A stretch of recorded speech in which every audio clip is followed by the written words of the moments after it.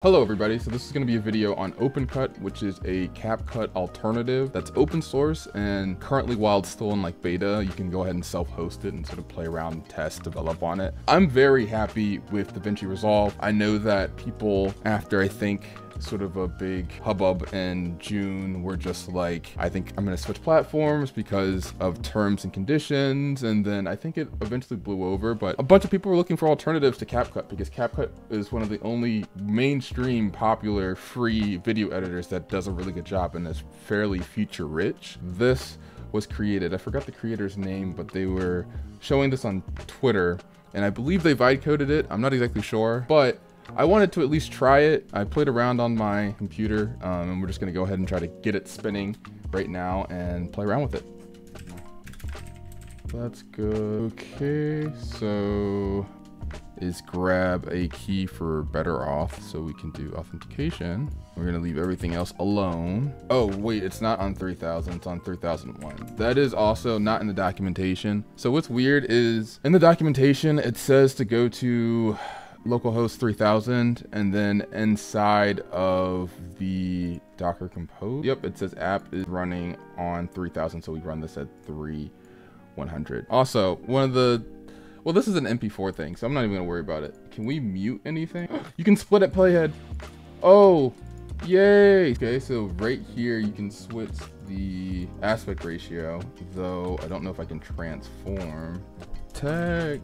So you change it here, which is cool. Split and keep left, separate audio. Oh, that's cool. And undoes work, that's good. Freeze frame, coming soon, cool, no worries. So this is, when you're not clicked on anything on the timeline, you can change the media properties, like frame rate and stuff like that, which is cool. Effects, transitions, caption views, filters, adjust. So very rudimentary right now. Will probably take some time before it's out, and I don't know if it's going to be open source when it is out. It likely will be. It's just hard because you have, like, when you have a project, when you have a software project, especially something as potentially critical as an editor for tons and tons of content creators, money will need to come in at some point. There's going to be money. There has to be money. There's nothing, I can't really do too much here right now.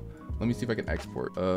Split, delete with backspace. That's cool. I hit export. I don't think export works right now.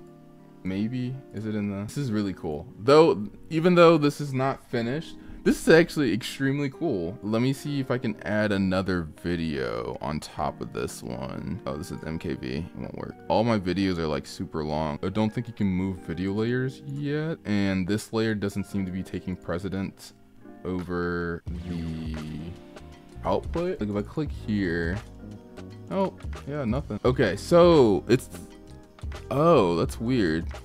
I don't know why before when I did that it wasn't stacking like that. That's weird. I don't know. Yeah, I don't know. Go here again. I do like that though. I love the way that that looks. So I can't put it on top of there just yet, and I can't move it outside of the thing. If I delete this, that goes away. So I put it right under it and it will go on top. But if it's over it, I'm not exactly sure what's going on there. I had this though. It was cool because I had both of them in. Oh, just a mess. I guess exporting doesn't work yet, and it is, yeah, just still a work in progress. You can't actually export anything right now. That's cool.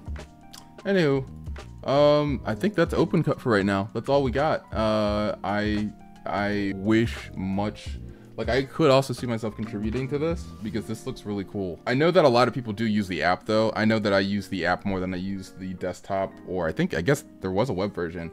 But it's cool that there's something that gives you sort of that same functionality in the web browser, because that is, I just think that's cool. We need more cool stuff in the browser, honestly. Having a pretty solid short form video editor in the browser is actually kind of awesome. So I want to see more stuff like this.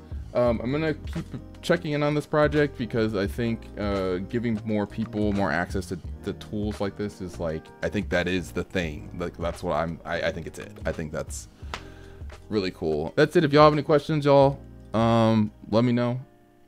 Feel free to join the Discord where we'll be helping you set up stuff or home labbing stuff. If you want to talk about anything, let me know. And also feel free to like and subscribe.